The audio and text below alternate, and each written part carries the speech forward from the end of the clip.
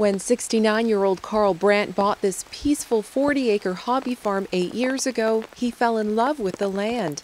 It's very private and I like it. It's a beautiful place to be. I plant a lot of vegetables. I've got a big garden and maintain the house and make sure I don't freeze in the winter. I cut a lot of firewood.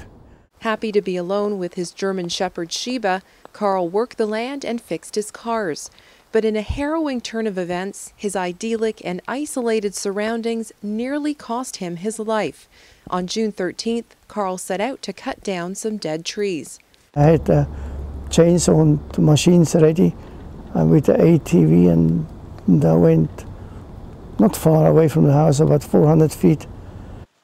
And the tree wouldn't fall down. And it was hanging on top on another tree. And then I cut that one too, to make sure they both fall together. But that didn't happen. And then there was a small branch, and I cut the third one off on the bottom. And then, both of them came down. Came down on Karl. The massive impact dislocated Karl's hip, broke his back, and paralyzed one arm. Incredibly, Karl managed to drag his body halfway back to the house, but the pain became too much. He settled here in this small patch of dirt, covering his body with dried leaves to protect against weather and insects.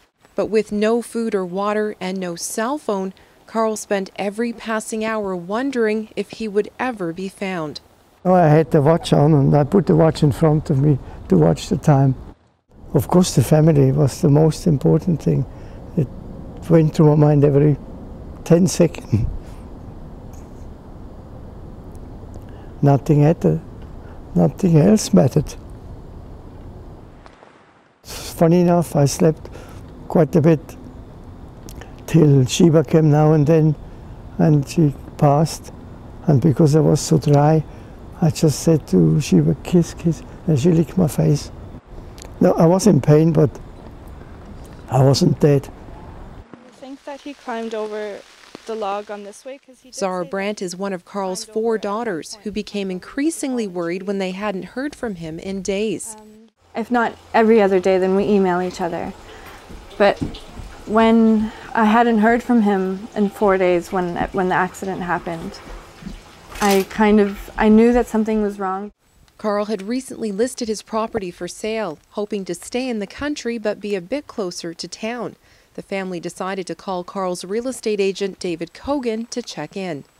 I drove up the driveway. It was about 8 o'clock at night. Cogan didn't even make it to the house when Sheba ran over barking. And that's when I knew something was up. It was right here, because this pile of... This was right where he was lying on his right-hand side. His head was here and his legs were down here. But this was something he had piled up, all this leaf and pine cone and what have you.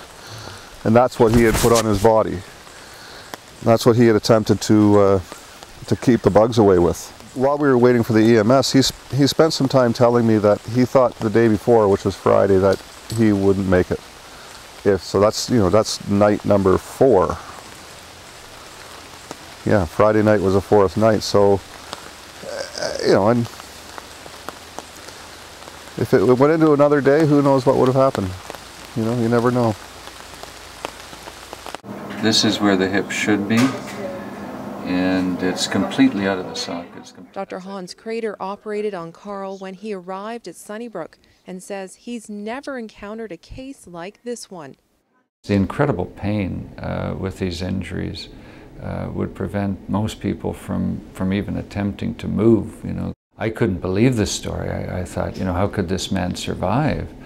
To me, this is the reason that I went into this field. It's really quite an inspiration to me. Don't give up. Life carries on. Don't give up. Okay, so do one side and then the other side. Karl says he's dealing well with what happened to him and that most of the healing is now physical.